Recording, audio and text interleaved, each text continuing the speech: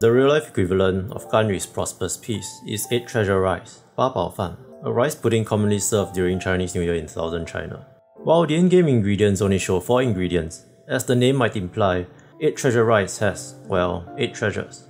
Each one of these ingredients symbolize a different meaning like good marriage, harmony, and auspiciousness. Nowadays, any kind of sweet fruits or nuts are used for the dish. But even older legends say that the dish is almost as old as Ganyu, dating back to sometime 1000 years BC, just right after the Battle of Muyi, which was the final battle leading to the establishment of the Zhou dynasty. The 8 treasures were meant to represent the 8 scholars who contributed greatly in the war to finally capture the capital of Yin. Though, take this with a pinch of salt, as the legends also mention the opposing emperor riding on a god beast with a single horn, trampling counters of soldiers to death. Back to the Genshin world, the name of 8 treasures is removed, and the dish symbolizes world peace. And, well, actually that's it. I guess real life lore is more interesting than in-game lore now? Not quite. I was determined to find out whether the name change had any lore or special meaning behind it. This ended up wasting a day of my time reading up on lore, and there's little evidence supporting my theory, but here it is anyway. The question is, why change the name and meaning of the dish at all? Why not just call these 8 treasure rice anyway? Especially since it looks exactly the same as the real life version. Does the number 8 have any special meaning in Genshin Impact? We know that there are 7 Archons, each having control over one of the 7 elements, each channeling the power of Celestia through a Neosis. These Neosis are shaped like chess pieces, with Venti's looking like the queen and Zhongli's looking like a rook. But wait, removing the pawns, there are 8 pieces in chess. Now here's the thing, the original Archons could also have been based on the 8 Immortals in Chinese mythology, with Zhongli being based on Zhongli Quan. Wow, that sure sounds like the same name. Hey, even the Chinese characters are the exact same. Zhongli Quan is said to be associated with death, and can turn stones into silver or gold. Doesn't that remind you of a certain Archon associated with the creation of currency, who is also working in a funeral parlor? The other remaining member of the original Archons, Venti, otherwise also known as best girl in the game, would be based on the immortal whose gender is ambiguous, Lan Caihe. And what do you know, Lan Caihe lived as a homeless street entertainer, singing philosophical songs and was often drunk. In the official Teyvat chapter storyline preview, we also know there are 8 chapters in the game, 1 for each region and the final one for the region of Khaenri'ah. Which is to say, there could have been 8 Immortals or Archons for 8 regions. What if something unspeakable happened during the Archon War? I mean, it started over at least 2600 years before present, and only drew to a conclusion 2000 years before present. With 600 and even possibly up to 1000 years, anything can happen. And whatever happened caused the unofficial 8th seat to be permanently abolished. This left the 8th region in Teyvat, one that should have been protected by a god powerful enough to be the 8th Immortal, to be godless. The godless country protected itself with the forbidden art of Khaenri'ah in the Archon War. But 1500 years after the Archon War's conclusion, that very same forbidden art would go too far beyond the realm of humanity.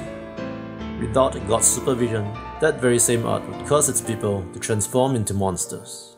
Powerless to do anything but watch without the power of the 8th element, the number 8 holds a different meaning to the survivors who witnessed everything. 8 is not an auspicious number as in real life lore, but a forbidden number that represents loss. Loss of the 8th Archon, and subsequently the 8th region.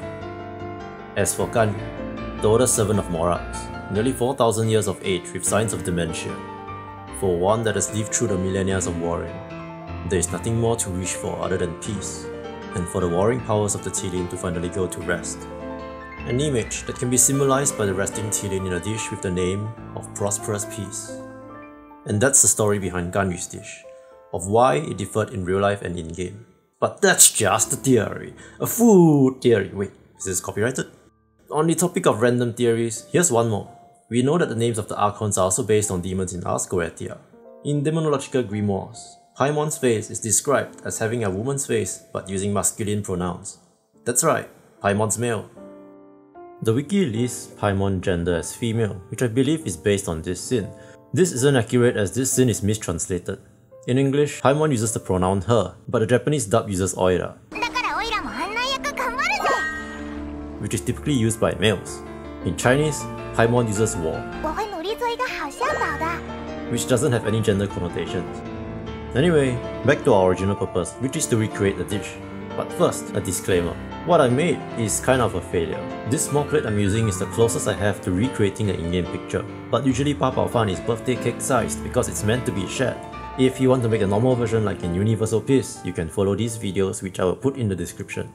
Though, who knows, maybe I'm wrong and Ganyu's version doesn't have 8 treasures and is only made with rice. The night before making a dish, soak glutinous rice, lotus seeds and red beans in water. There's no specific measurements for these ingredients because this is going to depend on the size of your bowl that you put the dish in and how much you want. In my case, I'm using this small bowl and filling the amount of rice to halfway. That's my measurement. Chuck them in the fridge and drain the liquid the next day. Put the red beans in a pot with more than enough water to cover and boil it for 1 hour. At the same time, take out the bitter stems from the lotus seeds. Then steam the rice and lotus seeds also for 1 hour. Remember to check the water levels from time to time and adjust the heat lower later so it doesn't completely dry out. While waiting, it is a good time to be chopping the walnuts, red dates and dried prunes or other ingredients you want to put into the pa bao fan. To make the patterns like in the in-game picture, I'm cutting out the shape on parchment paper and then drizzling caramel over the rice. This isn't the best solution and there are probably more elegant solutions from bakers or people with 3D printers, but this is the method I'm using.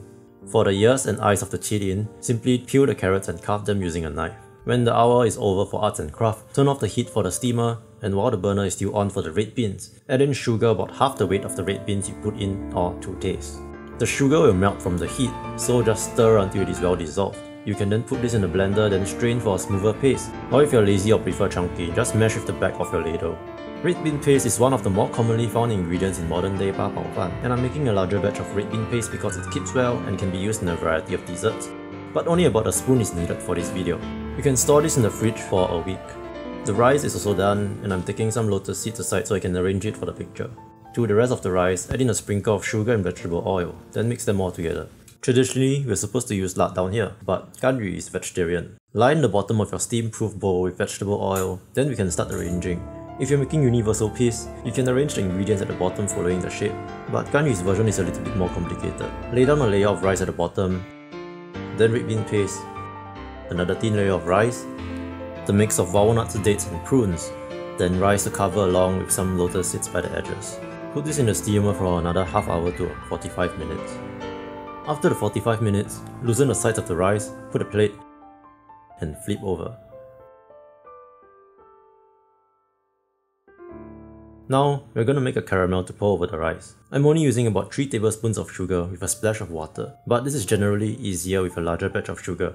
Turn on to medium heat. This will melt, and water will start to boil away from the sugar. Be very patient down here as this changes very quickly. As the liquid gets thicker, you will start to see it turn yellowish, as in caramelizing. When it starts turning a little brown like this, shut off the heat immediately. We need to act fast here, as this is another point where I screwed up. You see, caramel crystallizes very quickly, especially for this little amount. Between shifting the camera and trying to get the parchment paper to fit the exact shape, my caramel went just a little harder than I wanted.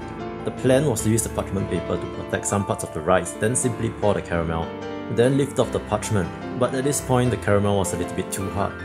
You can see these strings of caramel already forming as I am pouring, which isn't supposed to happen. This is an example from a test run when I wasn't filming, and this part here was the ideal I was going for. But you might be more successful than I am if you weren't a one-man crew trying to cook and film a YouTube video. Anyway, what the heck, seems usable anyway, so let's put the ears and eyes. Originally I wanted to use imported edible flowers, but these were all out of stock. Though I also had the option of stealing random white flowers from the street greenery, I just used fake gum paste flowers instead. And we have the imperfect real-life version of Ganyu's Prosperous piece. That's it for today's video. This took me a really long time to research, film and edit, so I highly appreciate a like and sub if you enjoyed the video. ですから、この花畑を踏みにじることは断じて許しません。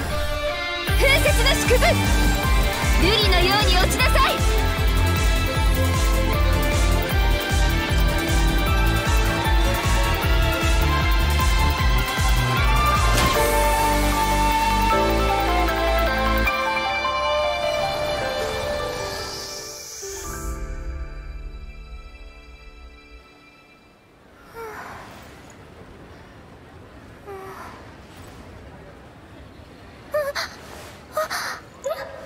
私、寝ていましたか？さっきのは夢だったんですね。